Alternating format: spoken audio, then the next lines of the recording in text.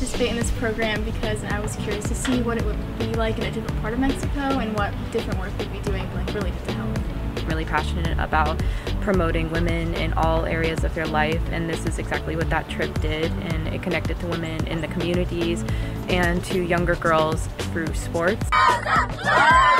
The hospital that we went to served Indigenous people mostly. I learned how to take blood pressure. I learned how to communicate with patients with language barriers.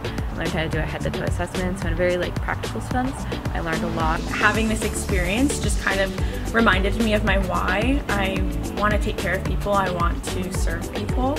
Getting to give those women the help they needed was really cool. Our jobs as nurses is to educate them on these things and to take their situation and to take care of them. Like the whole thing was just so connecting, and I never really anticipated to meet the friends that I did. Their goal was to treat everybody like they treat their family.